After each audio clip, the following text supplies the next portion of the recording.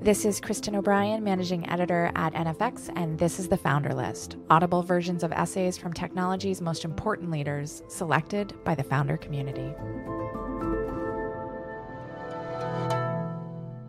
Satoshi Nakamoto's white paper that first introduced Bitcoin to the world was posted to bitcoin.org in 2008 and outlines the idea behind Bitcoin and how the system works. Read by NFX. Abstract. A purely peer-to-peer version of electronic cash would allow online payments to be sent directly from one party to another without going through a financial institution. Digital signatures provide part of the solution, but the main benefits are lost if a trusted third party is still required to prevent double spending. We propose a solution to the double spending problem using a peer-to-peer network. The network timestamps transactions by hashing them into an ongoing chain of hash-based proof of work, forming a record that cannot be changed without redoing the proof of work. The longest chain not only serves as proof of the sequence of events witnessed, but proof that it came from the largest pool of CPU power. As long as a majority of CPU power is controlled by nodes that are not cooperating to attack the network, they'll generate the longest chain and outpace attackers. The network itself requires minimal structure. Messages are broadcast on a best effort basis, and nodes can leave and rejoin the network at will, accepting the longest proof of work chain as proof of what happened while they were gone. 1. Introduction. Commerce on the internet has come to rely almost exclusively on financial institutions serving as trusted third parties to process electronic payments. While the system works well enough for most transactions, it still suffers from the inherent weaknesses of the trust-based model. Completely non-reversible transactions are not really possible, since financial institutions cannot avoid mediating disputes.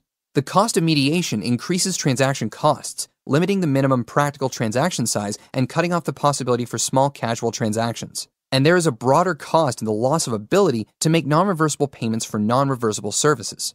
With the possibility of reversal, the need for trust spreads. Merchants must be wary of their customers, hassling them for more information than they would otherwise need. A certain percentage of fraud is accepted as unavoidable.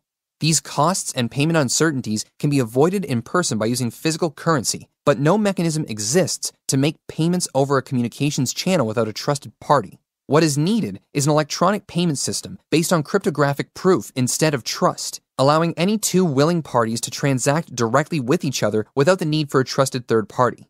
Transactions that are computationally impractical to reverse would protect sellers from fraud, and routine escrow mechanisms could easily be implemented to protect buyers.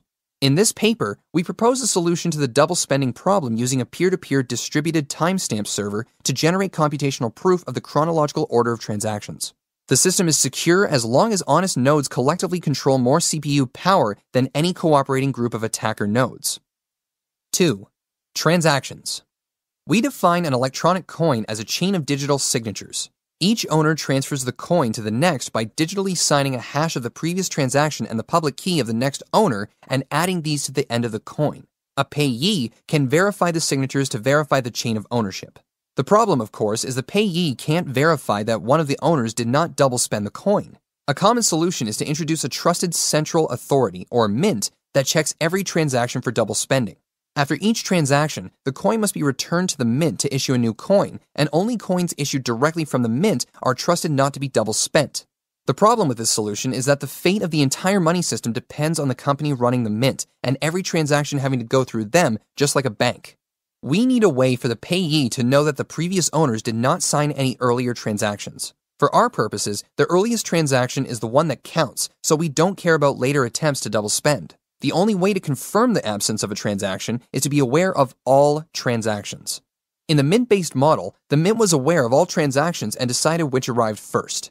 To accomplish this without a trusted party, transactions must be publicly announced, and we need a system for participants to agree on a single history of the order in which they were received. The payee needs proof that at the time of each transaction, the majority of nodes agree it was the first received.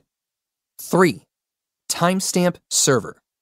The solution we propose begins with a timestamp server. A timestamp server works by taking a hash of a block of items to be timestamped and widely publishing the hash, such as in a newspaper or Usenet post. The timestamp proves that the data must have existed at the time, obviously, in order to get into the hash.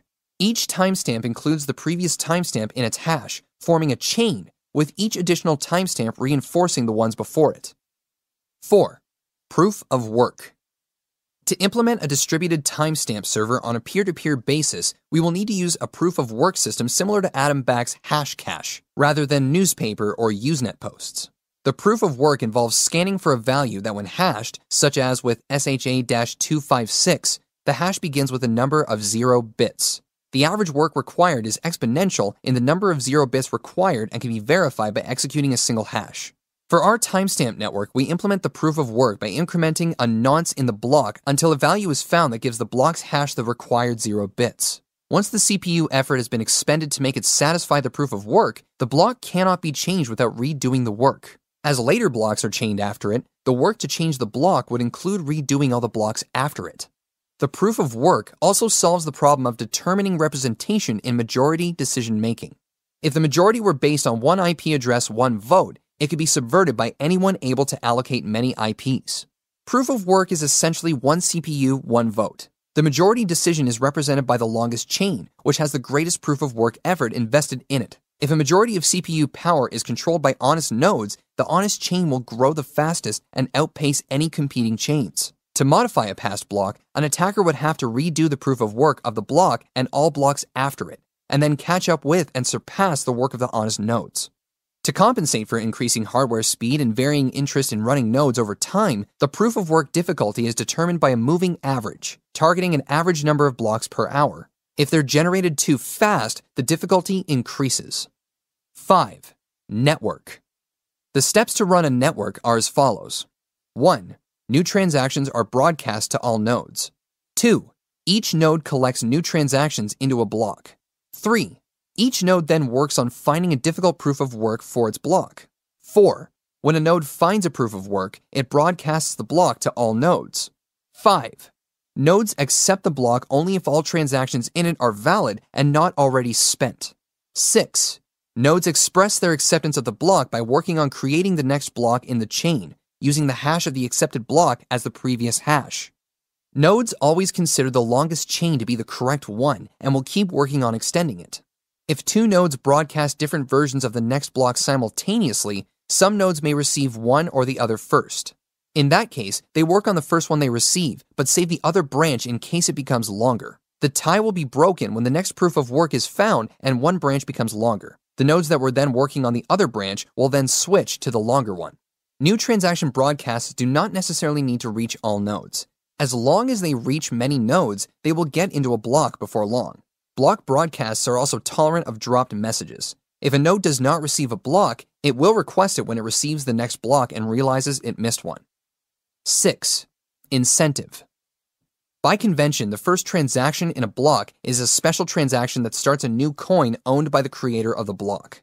This adds an incentive for nodes to support the network and provides a way to initially distribute coins into circulation, since there is no central authority to issue them. The steady addition of a constant amount of new coins is analogous to gold miners expending resources to add gold to circulation. In our case, it is CPU time and electricity that is expended. The incentive can also be funded with transaction fees. If the output value of a transaction is less than the input value, the difference is a transaction fee that is added to the incentive value of the block containing the transaction. Once a predetermined number of coins has entered circulation, the incentive can transition entirely to transaction fees and be completely inflation-free. The incentive may help encourage nodes to stay honest. If a greedy attacker is able to assemble more CPU power than all honest nodes, he would have to choose between using it to defraud people by stealing back his payments or using it to generate new coins. He ought to find it more profitable to play by the rules, such rules that favor him with more new coins than everyone else combined, than to determine the system and the validity of his own wealth. 7. Reclaiming disk space. Once the latest transaction in a coin is buried under enough blocks, the spent transactions before it can be discarded to save disk space. To facilitate this without breaking the block's hash, transactions are hashed in a Merkle tree, with only the root included in the block's hash. Old blocks can then be compacted by stubbing off branches of the tree. The interior hashes do not need to be stored. A block header with no transactions would be about 80 bytes. If we suppose blocks are generated every 10 minutes, that's 4.2 megabytes per year. With computer systems typically selling with 2 gigabytes of RAM as of 2008, and Moore's law predicting current growth of 1.2 gigabytes per year, storage should not be a problem even if the block headers must be kept in memory. 8. Simplified payment verification. It is possible to verify payments without running a full network node. A user only needs to keep a copy of the block headers of the longest proof of work chain, which he can get by querying network nodes until he's convinced he has the longest chain, and obtain the Merkle branch linking the transaction to the block it's timestamped in. He can't check the transaction for himself, but by linking it to a place in the chain, he can see that a network node has accepted it, and blocks added after it further confirm the network has accepted it. As such, the verification is reliable as long as honest nodes control the network, but is more vulnerable if the network is overpowered by an attacker. While network nodes can verify transactions for themselves, the simplified method can be fooled by an attacker's fabricated transactions for as long as the attacker can continue to overpower the network. One strategy to protect against this would be to accept alerts from network nodes when they detect an invalid block, prompting the user's software to download the full block and alerted transactions to confirm the inconsistency. Businesses that receive frequent payments will probably still want to run their own nodes for more independent security and quicker verification. 9. Combining and splitting value. Although it would be possible to handle coins individually, it would be unwieldy to make a separate transaction for every cent in a transfer. To allow value to be split and combined, transactions contain multiple inputs and outputs. Normally, there will be either a single input from a larger previous transaction or multiple inputs combining smaller amounts, and at most, 2 outputs, one for the payment and one returning the change, if any, back to the sender. It should be noted that fan-out, where a transaction depends on several transactions and those transactions depend on many more, is not a problem here. There is never the need to extract a complete standalone copy of a transaction's history. 10. Privacy. The traditional banking model achieves a level of privacy by limiting access to information to the parties involved and the trusted third party. The necessity to announce all transactions publicly precludes this method, but privacy can still be maintained by breaking the flow of information in another place, by keeping public keys anonymous. The public can see that someone is sending an amount to someone else, but without information linking the transaction to anyone. This is similar to the level of information released by stock exchanges, where the time and size of individual trades, the tape, is made public, but without telling who the parties were. As an additional firewall, a new key pair should be used for each transaction to keep them from being linked to a common owner. Some linking is still unavoidable with multi-input transactions, which necessarily reveal that their inputs were owned by the same owner. The risk is that if the owner of a key is revealed, linking could reveal other transactions that belonged to the same owner. 11. Conclusion. We've proposed a system for electronic transactions without relying on trust. We started with the usual framework of coins made from digital signatures, which provides strong control of ownership, but is incomplete without a way to prevent double spending. To solve this, we proposed a peer-to-peer network using proof of work to record a public history of transactions that quickly becomes computationally impractical for an attacker to change if honest nodes control a majority of CPU power. The network is robust in its unstructured simplicity. Nodes work all at once with little coordination. They do not need to be identified since messages are not routed to any particular place and only need to be delivered on a best effort basis. Nodes can leave and rejoin the network at will, accepting the proof of work chain as proof of what happened while they were gone. They vote with their CPU power, expressing their acceptance of valid blocks by working on extending them, and rejecting invalid blocks by refusing to work on them. Any needed rules and incentives can be enforced with this consensus mechanism. For more audio essays from the people who've built companies like Instacart, Facebook, Trello, HubSpot, and Dropbox, visit the founder list at nfx.com or subscribe to the NFX podcast at podcast.nfx.com or wherever you get your podcasts.